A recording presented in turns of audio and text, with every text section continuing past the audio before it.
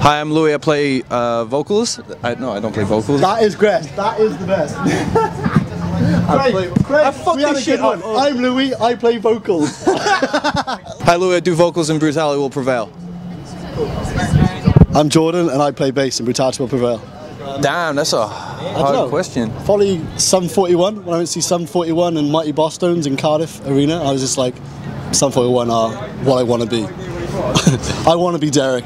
I got even probably being like 5 years old, listening to my parents' Bruce Springsteen tapes. That's good. Probably that's definitely, yeah, that's definitely it for me. It's kind of daunting, like giving up on work and like, I don't know, leaving all the, like last year we toured a lot. We toured like 6 months of the year, and we were like leaving girlfriends at home, leaving even like your cat at home. It's like it doesn't sound like a commitment, but it is. It's like when it gets after like at the end of like 3 months, and you just sort of like, it's awesome being away and getting to see new places, but also at the same time you get to be like, oh man, I just miss being able to just go downstairs and make myself a sandwich, you know, or like, you know, just look dumb shit like that, or like, you know, even just seeing like, you know, friends and like, you know, girlfriends and stuff like that.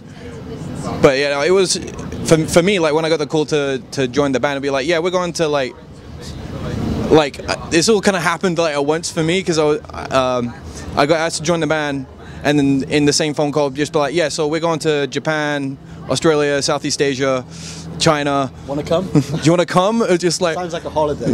Like sick. Yeah, I'm down. I am down for that. Like I never thought I'd get a chance to see Japan, but yeah, I jumped at that.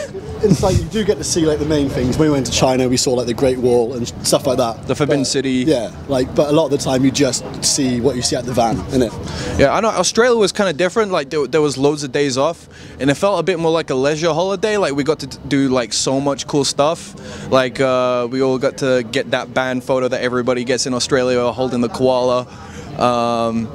What else? What else do we do? Just like stop off for like mad jumps and jump in the sea off mad jumps. And like the Australian band we were touring with, we'd been mates for years, and it was just like, yeah, that was like a lad's holiday, but like Magaluf or something, wasn't it? Yeah. Or like we did Bali as well, and Bali was lad's holiday. We ended up getting like stuck in Bali for like a week, and it was horrific, wasn't it? It was yeah. horrible. There's definitely worse places in the world you can get stuck in, you know.